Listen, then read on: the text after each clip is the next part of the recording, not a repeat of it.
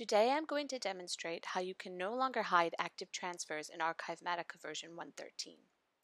This feature will not allow you to clear packages in the Transfer or Ingest tabs if they are actively processing. This feature will stop accidental removal from the dashboard, which creates onerous cleanup tasks. If I click on the red button to clear a transfer that is currently processing, a pop-up will appear to say, "It is not possible to remove active transfers." If I then go to remove a finished transfer, you will see no pop-up appears, and the transfer is then removed from the dashboard.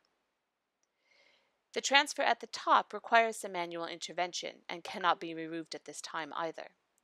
As decisions are made and the transfer continues to process, removing the transfer will also be stopped and the pop-up message will appear. For more information about using this feature, please see the Archivematica version 1.13 documentation. Thank you.